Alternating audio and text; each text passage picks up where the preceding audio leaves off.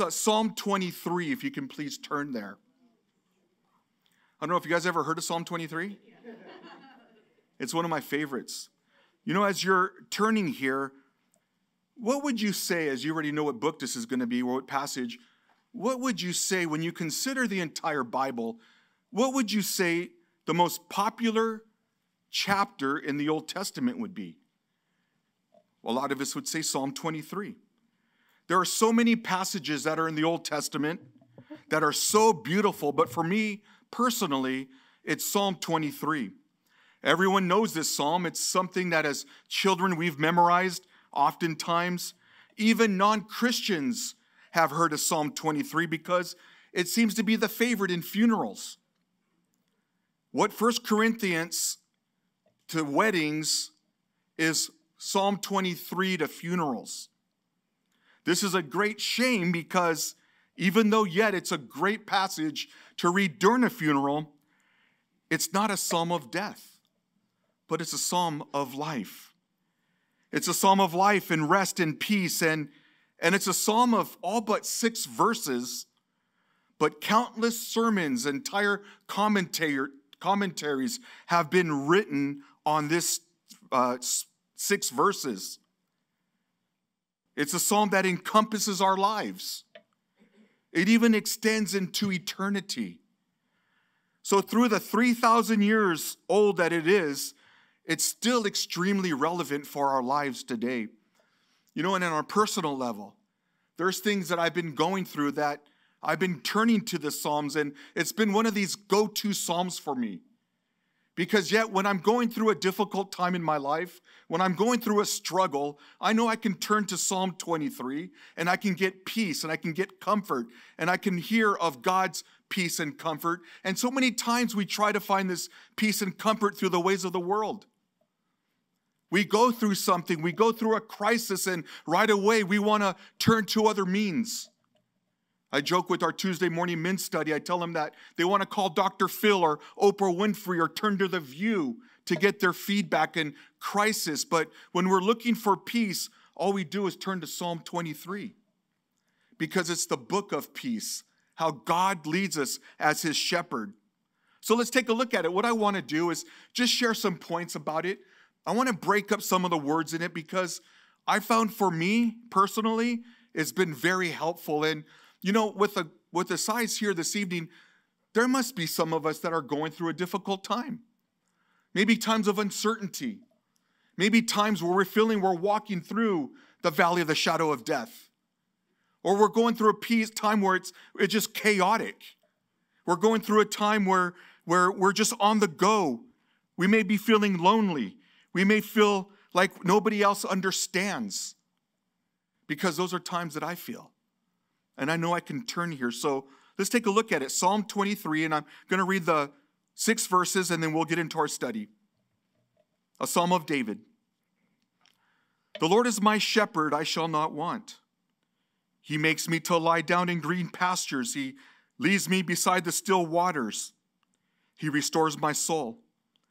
He leads me in the paths of righteousness for his name's sake. Yea, though I walk through the valley of the shadow of death, I will fear no evil, for thou art with me.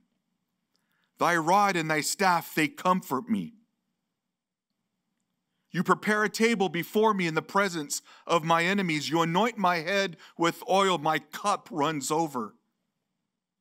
Surely goodness and mercy shall follow me all the days of my life, and I will dwell in the house of the Lord forever. Isn't that beautiful? The great shepherd. You know what's interesting about this Psalms here? It's nestled between 2 different Psalms. Psalm 22 talks about the good shepherd and how time in past that he died for our sins. Psalm 24 talks about the king to come. And Psalm 23 is the psalm of a great God who gives us peace. It's a messianic psalm, meaning that it speaks about Jesus. And so we see right off the bat here in verse 1 that it says, the Lord is my shepherd. I love this verse. King David is the one that wrote this psalm. He knew what it was like to be a shepherd for he himself was a shepherd boy. That was his role growing up. He would tend and he would protect the sheep and he would fight off vicious animals that would come and try to attack the sheep. He knew what the role of a shepherd would be. But he also knew through the many highs and lows throughout his life that he was too but a sheep with a great shepherd. David had had the highs of defeating Goliath and the lows of running from King Saul in the caves in En-Gedi. He had the honor of being king over all Israel, but yet he's seen the lows of having his son Absalom trying to revolt and take over the kingdom. He had known feast. He had known famine. Yet in all these things that he's gone through, David, probably one of the greatest kings of the entire Bible, looks back and doesn't reflect on his kingdom. He doesn't reflect on the great accomplishments that he's had. He doesn't reflect on the great victories that he's had. Here's what he reflects on. The Lord is my shepherd, I shall not want. That's amazing. What great confidence that David had in his God. You know, there's something about people who truly know their God and what God can do in their lives, and to know that it always works out with God. Haven't we learned that? We've learned that it always works out with the Lord, that everything will always be okay. People that know their God will also know that through all things that Jesus is the good shepherd. And this is what God desires to work in your life. I like what the Apostle Paul wrote when he says in Philippians chapter 4, verses 11 through 13, it says, I have learned to be content in whatever circumstance that I am. I know how to get along with the humble means. I also know how to live in prosperity. In any and every circumstance, I've learned the secret of being filled and going hungry, both of having abundance and suffering need. And the famous verse that we all know, right? I can do all things through Christ who strengthens me.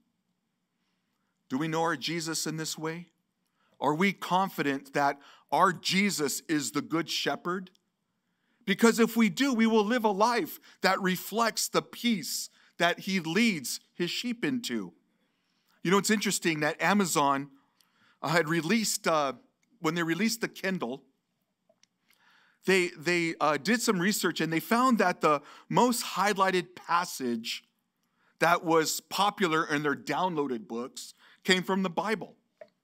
And it was the most highlighted passage in the Bible, what turned out to be Philippians chapter 4, verses 6 through 7. I mean, Amazon recognized this. It says, be anxious for nothing, but in everything by prayer and supplication, with thanksgiving, let your requests be made known to God, and the peace of God, which surpasses all comprehension, will guard your hearts and in your minds in Christ Jesus. It's great advice, right? But why are we so troubled by anxieties? Why are we so troubled by worries? Why have we found ourselves in a place where our world is upside down at times, and at times we're seeking for this peace and this comfort? Paul knew, as he was writing in Philippians, that there was an anxiousness that people had. Interesting that Amazon even pointed it out. Well, we don't need Amazon to let us know how anxious we can get about things, right? We think about our finances. We think about our relationships. We think about our jobs, our marriages. I mean, you can fill in the blank on the things that causes anxiety. But when we have the true shepherd of Jesus Christ, he will lead us in those paths of righteousness. We're so anxious about so many things. Doesn't it seem to just get harder and harder to live here on planet Earth? I mean, we think about our health. I was going to tell you guys I go to the gym, but it's obvious that I don't. But I do go to Jim's Burger. I mean, that counts, right? from a financial standpoint, from a moral and spiritual standpoint, from fear and anxiety, from the point of view of that, our hearts and our minds can be cluttered with so many things that will cause anxiety in our lives. There is much that a person can be concerned about. We see our days getting darker and darker, but Jesus is the good shepherd, isn't he? He's the good shepherd. Now, what I want to do is I want to break this first verse up a little bit, because what it does, it sets the tone for the entire passage. And so I want to take a look at some of these words that are here in these first verse, and I want to break it up here just so it gives us a good foundation moving forward in these rest of the 6 verses.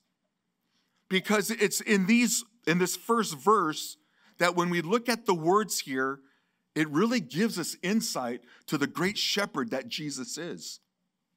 And so when we look at the first thing that is mentioned is the Lord. It says, the Lord is my shepherd. Notice in your Bibles, it's the Lord, not a Lord, the Lord. And notice in your Bible that it's all capitalized. In the Hebrew language, that means Jehovah God, the Almighty, powerful God, the God who delivers, the God that says, I am, the God who says, told Moses, remove your sandals from the ground you're standing on, for the ground you're standing on is holy ground. The great I am. And the first thing that we notice in David's source of his comfort is recognizing who the Lord is. The Lord is his shepherd. The name Jehovah, the sovereign, almighty, delivering God. It's the name that Jesus took up in John 8:58 when he had told the Pharisees, before Abraham was born, I am. So many people have placed their trust in all sorts of different things. And David had it right when he placed first and foremost in his life the Lord. He put his trust in the one true God who controls all things. This also shows us that our need to give him his rightful place in our lives. You know what's interesting, and I found this out in my own life, you guys, is that John has sat on the throne of John's heart for a long time. And that's gotten me into a lot of trouble. I don't know if you guys, I know I'm talking to a bunch of spiritual people here. But I don't know if yourself has ever sat on the throne of your heart thinking that it was your rightful place. How did that work out? It doesn't. I can tell you firsthand. And David here recognizes the Lord first and foremost. It's the one that we're to trust in who controls all things. We can be in pursuit with so many things, you guys. We can be in pursuit with many things, but when we understand that the Lord is to be first in our lives, we will experience true peace. But you notice what it says after the Lord. It says, the Lord is. I think a lot of times as we read this, we memorize it, we can pass by that small word is. My question to you is, can you say that? Do you have confidence to say that the Almighty God is your shepherd right now? Not was, like he has been in the past. Not will be, as we know that he's the same king as we look forward. But is he now your shepherd? David had extreme confidence in who God is right now. Do we have the same confidence in our God? That he's our shepherd right now? Not who he was back in the day or who he will be. Is he your shepherd right now? That's a question I ask myself. Because a lot of times I can worry about so many different things. And I have to recognize not only is the Lord number one in my life, but I also have to recognize that he is at work in my life right at this moment.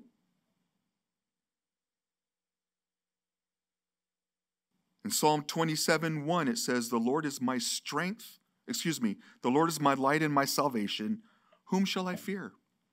The Lord is the strength of my life, and whom shall I be afraid. And it's so interesting that after we recognize that who the Lord is and that he is our shepherd now, we see that it's personal. Because he said, the Lord is my shepherd. This is probably for me, you guys, the best thing about this psalm because it's so personal. We attach our ownership on a lot of things. My car, right? My wife, my kids. We attach identification as a personalization to a lot of things. And here, David is saying, my God is my shepherd. When we take a closer look at this psalm here, we can note the many times that it references I, my, me, his, you are used, indicating that this relationship that we have with our shepherd is personal. There are only 6 verses here in this chapter, but the terms that these pronouns are used to make it personal is used over 30 times. There's a deep and personal relationship with our God. Have we got to that place, friends, where our relationship with Christ is personal? Is he truly your shepherd? Do we truly take ownership in our relationship with him? I think sometimes that we can have the idea of putting Jesus on the shelf and we use him as needed as a vitamin. And then when we're done taking him, we put him back on the shelf and he's in our periphery. He's never in front of us as the Lord is my shepherd. And in times of trouble, we go to him as a vitamin. That's not a personal relationship with Jesus Christ. That will cause heartache. I love what it says in Isaiah 40:11. It says, he will feed his flock like a shepherd. He will gather lambs with his arms and carry them in his bosom and gently lead those who are with young. My shepherd. This imagery of a shepherd and sheep spans the entire Bible, but most prominent in the New Testament when Jesus speaks about his relationship with his people, his sheep. Ezekiel 34:31 says, you are my flock, the flock of my pasture. You are men, and I am your God, says the Lord God. John 10:11 says, I am the good shepherd. The good shepherd gives his life for the sheep. Only a God who loves so much would want a personal relationship with you and I. But if I were to ask you guys, how would you describe sheep? Will we say they're the smartest animal on this earth? What characteristics do they have? I mean, they're pretty dumb, right? Dirty, defenseless, dependent. Someone said they're the most dumbest animals on the face of our earth. And if there was such a thing as an animal school, they would be dropouts. If there's a ditch, they would fall into it and need to be rescued. If there was a wire fence, they would get caught in it. And then the same thing would happen tomorrow. They don't run that fast. They don't have the greatest eyesight. Man, it sounds like it's describing me. I'm thinking, they're defenseless, they're timid, and they're fearful. They're prone to wander. There you have it. That's the animal that God chose to best represent us. Not very encouraging, right? But sheep need a good shepherd. They need someone to guide them, to love them, to protect them, to fight for them. Sheep need someone who will guide them and not beat them, and someone that would take ownership and have a personal relationship with them. I mean, I was thinking of, if we were sheep, what name would Jesus give you? Fluffy? Right? I don't know. What name would he give you? Speckles? I mean, I don't know. But what it's telling us here is that sheep need a shepherd. And when we to remind ourselves of this all the time, that it's God who looks over our lives. And when we look again at verse 1, it says, the Lord is my shepherd, and it says, I shall not want. David wasn't saying here that the Lord is my shepherd whom I do not want. He's not saying that. Nor is he saying the Lord is my shepherd, I get everything I want. No, David's not saying that. What we're not talking about the things we want. We're talking about the things we need, not greed. It means that the Lord protecting and providing for us, that we shall not lack anything that he has to give us. But do we have the same confidence in the Lord that David had? To finally say, Lord, you are my shepherd. I'm going to trust you. And you know what, Lord, I'm even going to take it a little step further, and I'm going to say, I shall not want. Because we live in a society is get all you can. The one with the most toys wins. And we've turned our want into greed. And David's saying here, no. When your confidence and trust is in Jesus Christ or in God, he will give you everything you need. Isn't it amazing that God will give us the things that we need? Even sometimes it feels like it's at the last moment. And we're like, Lord, I'm crying out to you. I need you. Lord, I need you to come through. And on that 11th hour, the Lord comes through. I shall not want. Everyone loves this psalm, but do we really believe it? I think if myself personally and all of us would just be able to grab this first verse and grasp it and hang on to it, that our hearts would then be able to rest. But what's even more striking for me, you guys, and I want to see if you would just bear with me for a moment here, but look at the order of this first verse. First, recognizing that who the Lord is. Jehovah Jireh, the Lord that provides. And it's the Lord who provides everything that we need. And when we can understand that the Lord comes first and recognize him as my shepherd, then we will understand that he is everything we will ever need is in him. But sometimes we can reverse the order of this verse. And it can read something like this. I shall want first, then the Lord is. Oftentimes our hearts operate from this viewpoint. Lord, it's about me first. I'm going to get mine. And so it's about me first, and then I'm going to recognize who you are. Sometimes when we are living in a life that's chaos, without peace, it's because we have the order backwards. We're not to say, Lord, I shall want, you are my shepherd. No, it's the Lord is always first if we want peace in our lives. And sometimes we put ourselves in this situation where we do say, I shall want first. Then the Lord, after I get all what I need, Lord, now you can be my shepherd. And a lot of times we can reverse what is said here, and we find ourselves upside down. We never know that if we do this, this never works, and it will never lead a life into total peace.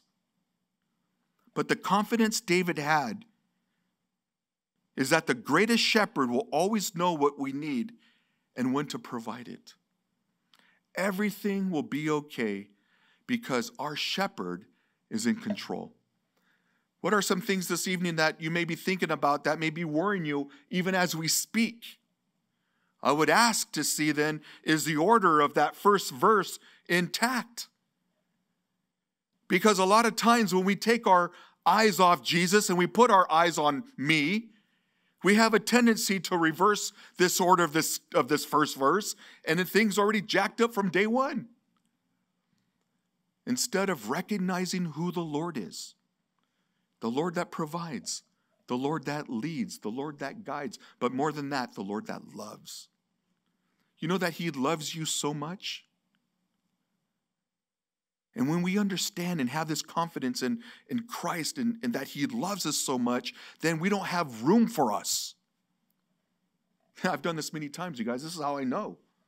I've had this verse backwards for a long time. And it never worked out. I never had the peace of God. I was always worrying about things. You know, you guys, as you guys know this, when I got clean, I was a drug user for many years. Many years. Jail, I mean, you name it. And when I got clean, I started coming back to the Lord, and I had this verse backwards because what I wanted was what John wanted. Instead of recognizing that the Lord is my shepherd and that he'll provide every need for me and that he will give me the things I need, that I started reversing that and saying, no, John first and then Lord second. And it was just a matter of time until my life was just because I tried to do it myself. But where does he lead us? The Lord is my shepherd, I shall not want it. It tells us here in the second part of verse 2, it tells us that he makes me to lie down in green pastures. He leads me beside the still waters. He restores my soul. He leads me in the paths of righteousness for his name's sake. You know, in the Middle East, the landscape there, especially in the summer months, I mean, it doesn't rain a whole lot there. And it's not like I'm an expert in the Middle East. But when shepherds had their flock out, they would have to go from pasture to pasture looking for nourishment. And the green pastures and the waters that are spoken of in this verse can oftentimes be a distance away, and it can be apart from each other, and the shepherd would have to lead his flock into these places. They would travel from pasture to pasture, and when I think about this, I wonder if we can relate to this.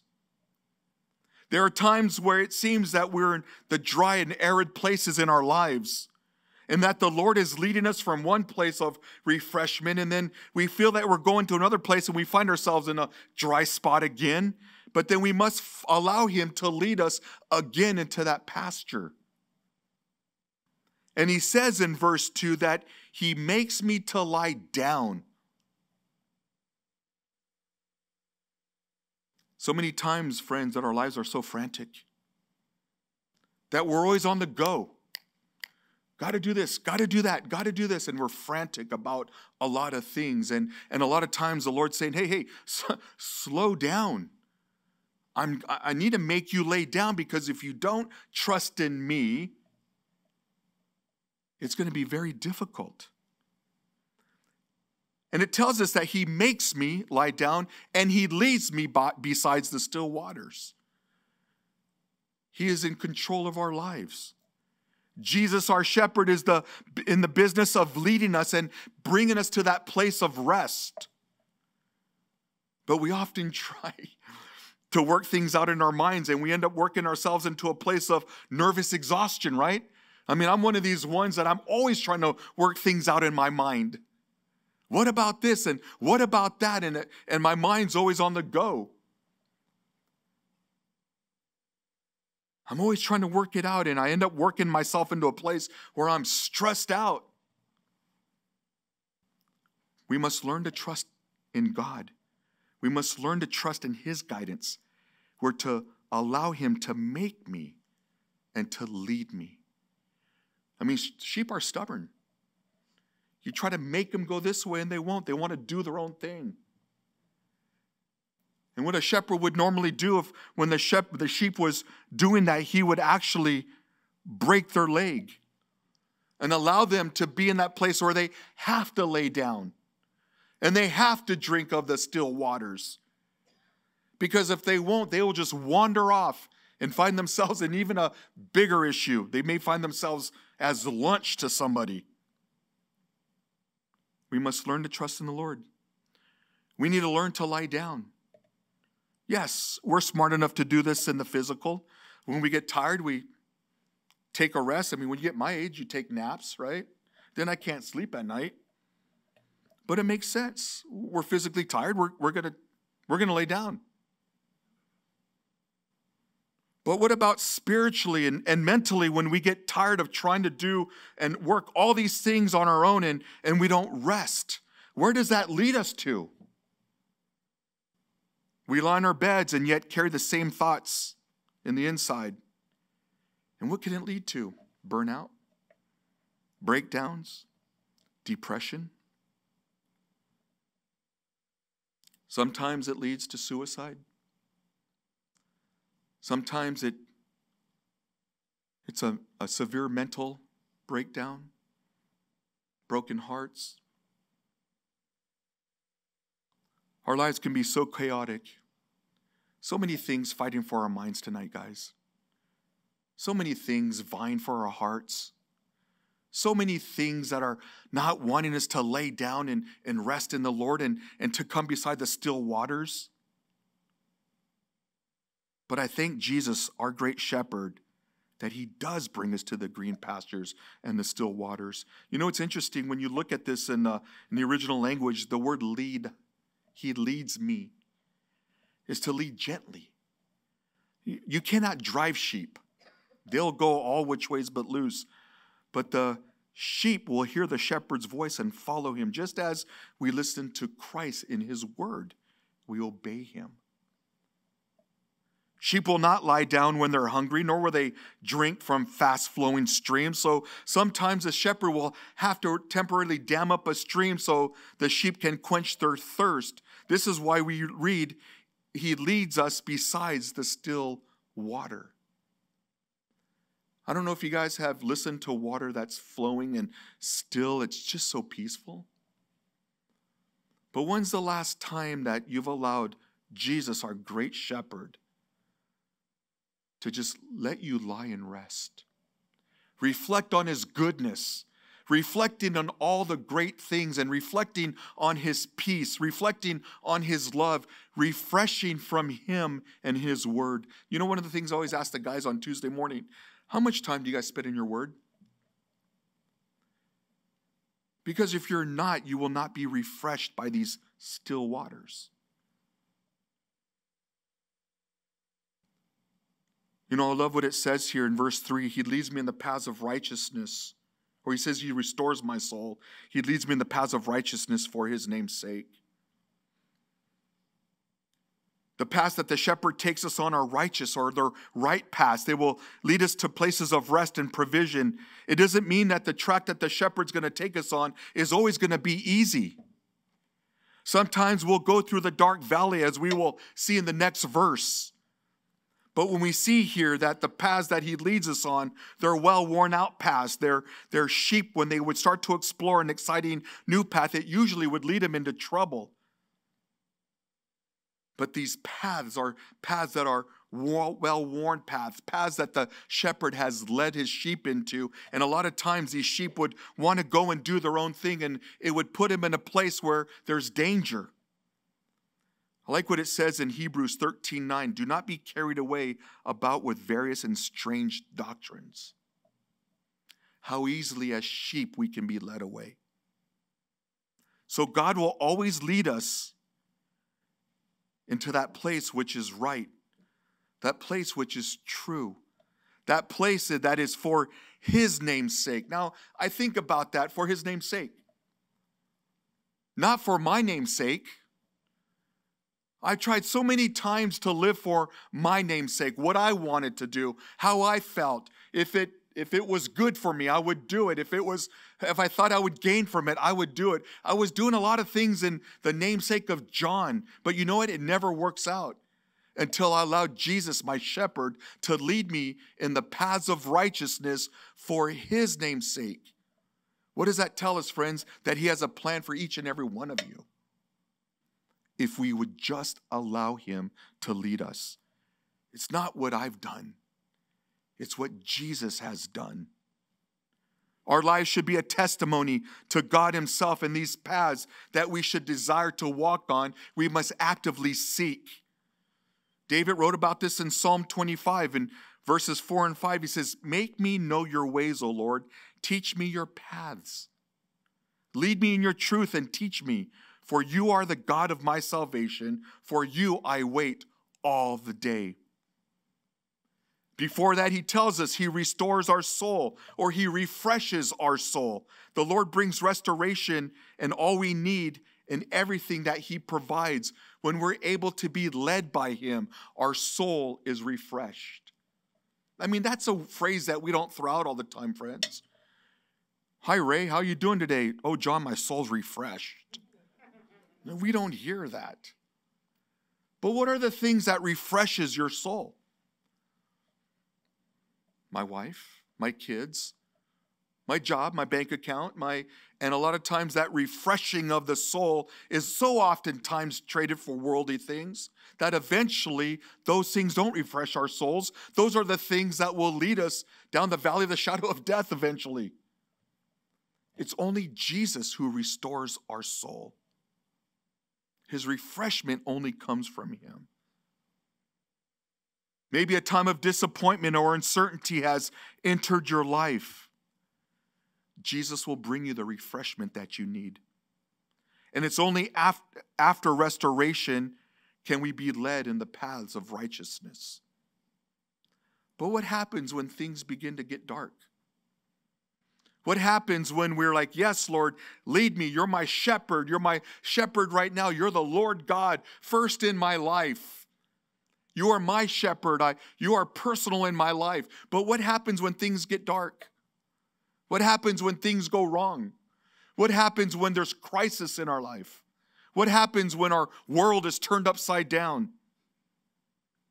Because in verse 4 it says, yea, though I walk through the valley of the shadow of death. Sometimes those paths of righteousness that he leads us on leads us straight through the valley of the shadow of death. The difficult times. The times of tears, the times of brokenness, the times of like, Lord, I don't know what I'm going to do. I can't go on this way. My heart is broken. I've been betrayed. And sometimes as a shepherd leads a sheep from pasture to pasture, sometimes this also means that we pass through the narrow valleys that has steep cliffs that face on every side. These valleys were often so dark because of the shadow caused by the cliffs that they were a favorite place for predators to hide in. If it was up to me, you guys, here's how I wrote this verse. Though I close my eyes and I run through the valley of the shadow of death. This verse speaks to us of the trying times in our lives when there's darkness, there's confusion, there's fear. But notice that David, the psalmist, says, yea, though I walk through this valley. He doesn't stop. He doesn't give up hope. We may be in this dark place, but we must keep walking. It's not somewhere we're going to stop and set up camp, thinking that this is all we ever know. No, we're to press on, that if there are shadows, there must be light around the corner, causing the shadow to be casted. But I think sometimes we stall in the valley of the shadow of death. There's times in my life, guys, that has been great sorrow, great hurt.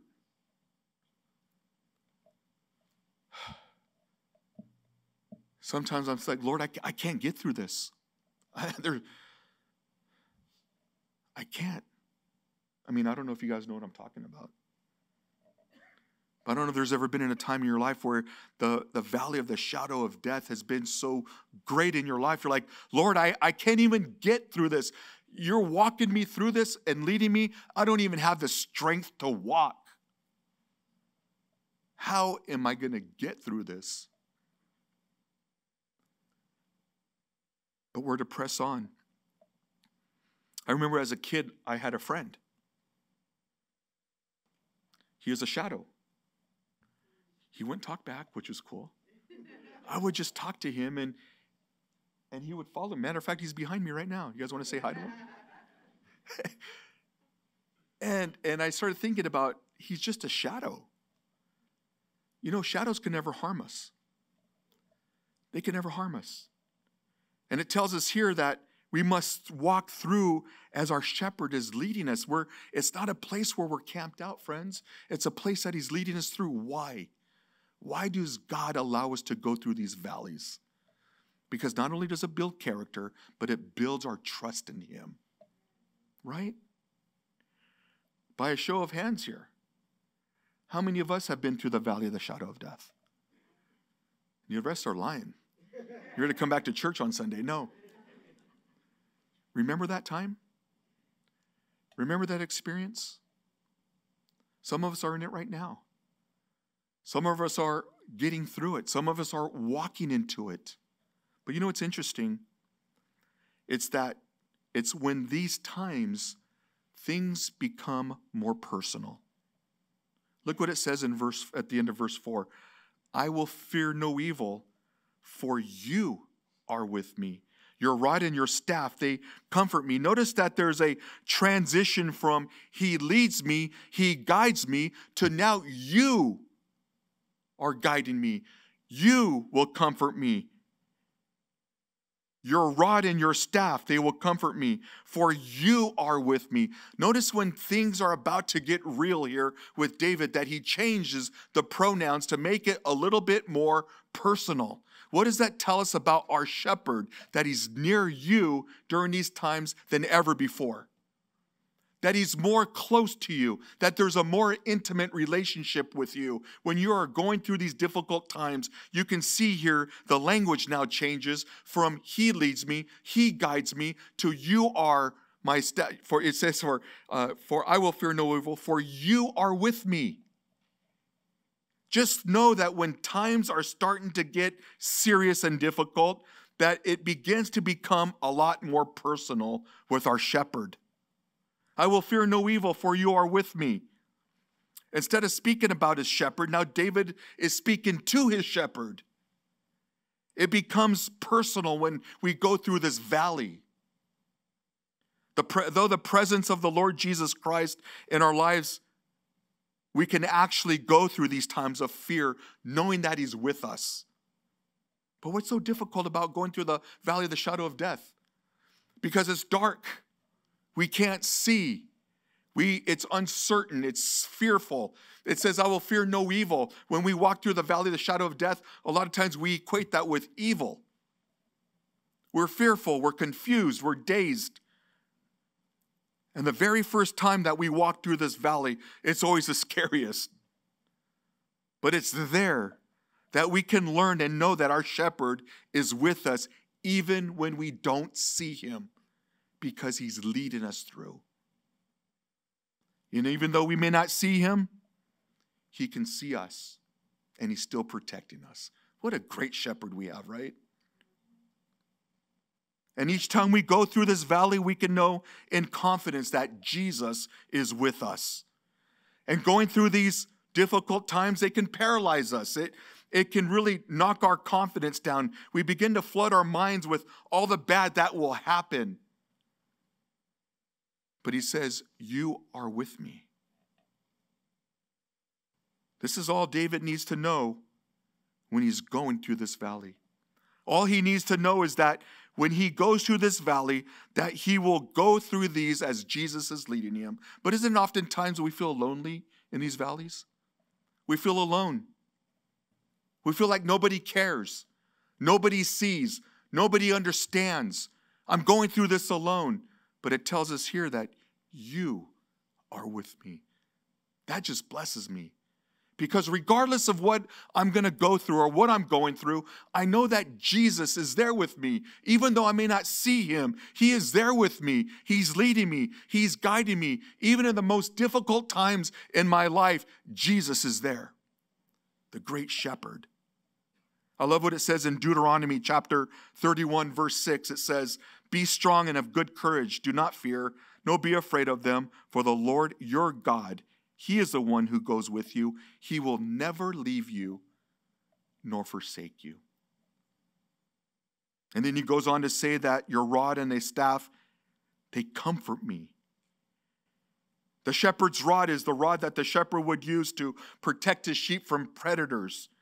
He never used it on his sheep, but he would use it to fight off predators. The comfort is that our Almighty God is always protecting us from the robber, the predator. Nobody ever takes him by surprise when we're under his care. The shepherd's staff was used by the shepherd to direct the sheep in the way that he wanted them to go. And in the case of wandering, nosy sheep, he was able to use that to bring them back into line. And again, there's comfort in the fact that God directs us even when we need discipline from the Lord in pulling us back into line. It's comforting even that Jesus will bring us back. In Hebrews chapter 12, verse 6, it says, whom the Lord loves, he chastens. Verse 5 is probably one of my favorites. You prepare a table before me in the presence of my enemies. You anoint my head with oil. My cup runs over. My cup overflows.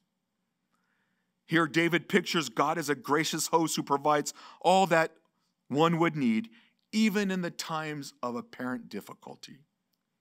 The table represents all blessings that are ours in Jesus Christ. Enemies may surround us.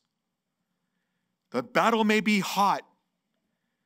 Everybody around us hates us. There's no peace when you know that you have enemies around you. You don't even want to show your face. You don't even want to be around. And Jesus says, you prepare a table before me in the presence of my enemies. We know that enemies surrounded David all the time.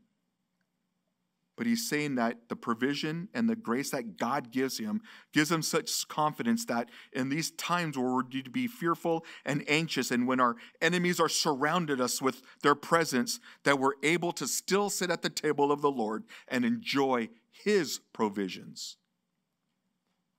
Yea, though you prepare a table before me in the presence of my enemies. God's table is a time of provision, a time of feasting, a time of celebration. And a lot of times when we're surrounded by our enemies or we're surrounded here in this world, a lot of times it can cause anxiety and it can cause fear. And the next thing we know, we're just kind of paralyzed and stuck. And Jesus and David is saying here, you prepare a table before me in the presence of my enemies. It doesn't say you prepared. It says you prepare. That tense in the Hebrew, it's ongoing. God was the one providing for him. And he says that you anoint my head with oil, my cup runs over. Oil was used to anoint a guest in the house. When people would come into someone's house, the guest of honor would be anointed when they sat at the table. And Jesus is saying, or the psalmist is saying here, in the times even in front of your enemies, I will anoint you as honor at my table. I will provide provisions for you. But oil also represented when the shepherd would put it on the eyes of the sheep and around the ears of the sheep, because mites and bugs would get into their eyes and get into the ears and begin to start eating away. And oftentimes when we're not anointed by the word of God, we will allow things to get into our ears that will paralyze us. We begin to follow weird things. We start taking our eyes off Jesus. We begin to allow the things of the world to get into our ears and into our minds. And the next thing we know, our eyes are off Jesus. And as a shepherd carefully anoints the eyes of the sheep and the ears and the nose, it protects from any bugs or insects to get inside and cause damage. And it says, my cup runs over.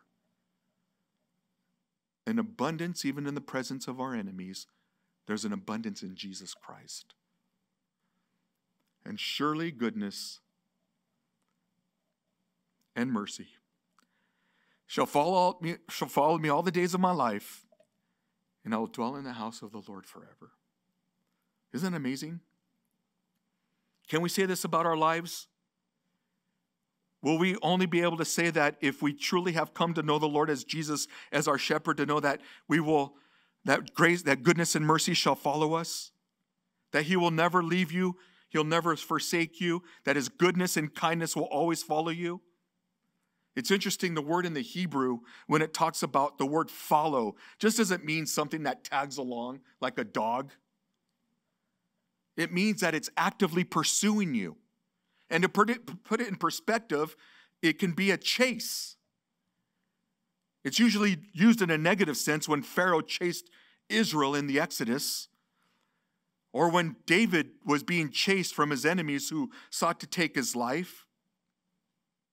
But he also knew something else, that it was those things that he was also being pursued by goodness and loving kindness of our great shepherd. Did you know this evening that God's goodness and mercy is following you? It's pursuing you in a chase. And David knew that this would carry on all the days of his life. Do we have the confidence in our God? What confidence for this life that this should give us as we believe in him? And then it says in verse 6, and I will dwell in the house of the Lord forever. Finally, we have the small matter which occurs after my days here, that our great shepherd will protect us and provide for his sheep during this life on earth, but a greater provision takes place because it says, and I will dwell in the house of the Lord forever, for eternity. There's a greater provision for you guys. It's a far greater blessing that is still to come. Revelation chapter 21, verses 3 through 4 says, and I heard a loud voice from heaven saying, behold, the tabernacle of God is with men, and he will dwell with them, and he shall be his people. God himself will be their God, will be with them and be their God, and he will wipe away every tear from their eyes. And there shall be no more death, no more sorrow, no more crying. There shall be no more pain, for the former things have passed away. Forever is a long time to dwell. But for now, let us follow the Lord where he guides us, where he leads us. Let us stick close to him and thank him for his wonderful grace. He is not just a good shepherd. He is the great shepherd. He is trustworthy, and he loves you so much. And when the days of this life are over, then we shall enter that which we can only partly imagine, where it says in 1 Corinthians chapter 2, verse 9, no eye has seen, no ear has heard, no mind has conceived what God has prepared for those who love him. Are we allowing Jesus to follow us, lead us tonight? Are you walking through the valley of the shadow of death?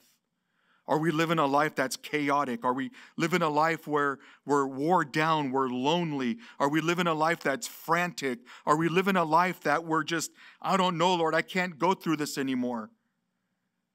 And if that's you tonight, put your hope and trust in Jesus Christ, the Good Shepherd, because he will lead you by the still in green pastures. He'll make you lie down in the green pastures.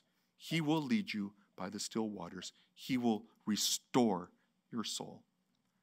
It's time that we give these to Christ and allow him to lead us. And to know that when you are walking through that valley of the shadow of death, just know that it's a walk. And then we'll get through it. And Jesus is leading us through it. Amen? Let's pray. Father, we thank you.